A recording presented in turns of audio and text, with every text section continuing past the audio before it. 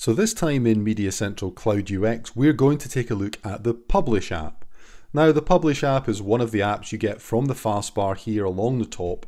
And you can see here I have the Publish app selected.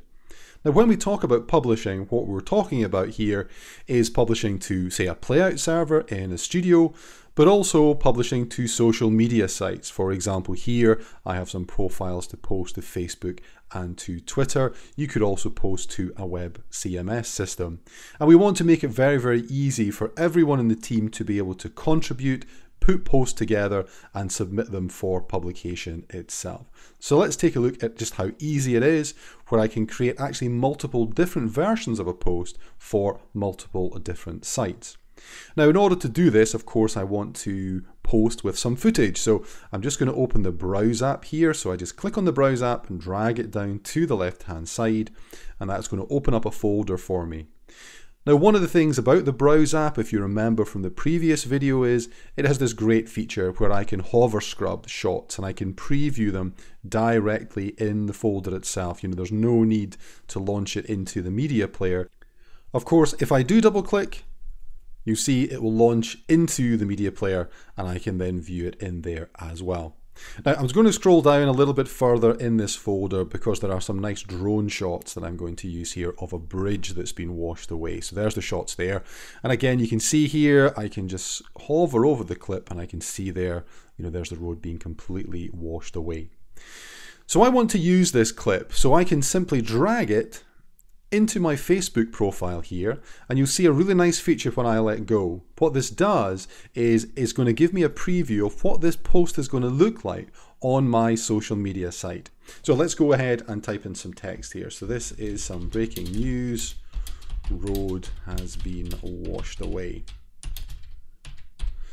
So here for Facebook, of course, I'm going to be publishing some video, but for Twitter, I actually want to publish a still. Now I could post video to Twitter as well, but I want to show you a slightly different feature of the Publish app this time around. So what I'm going to do this time is I'm going to load the clip into the media player. So again, just double click, loads into the media player, and I'm going to just scrub through it here on my timeline. Now, of course, using the keyboard here, for example, or using the under monitor controls, I can go forward frame by frame. I can easily move through to find the shots that I want. So I want to take this wide shot here. Now, I don't want to post video to Twitter. What I want to do is post a still image, and I want to have this image here. So I can do it using what's called the screen grab feature. So when I press the screen grab button here, watch what happens. The system goes and grabs a high quality image from the media player and puts it directly into my post. Now again, I could post the same message or I could post a different message. So this is breaking news.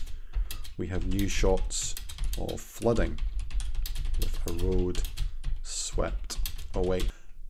And I could also, if I wanted to, add in a video package here or a clip and send it to my playout server. But this time I just want to send to Facebook and Twitter. So again, it's very easy.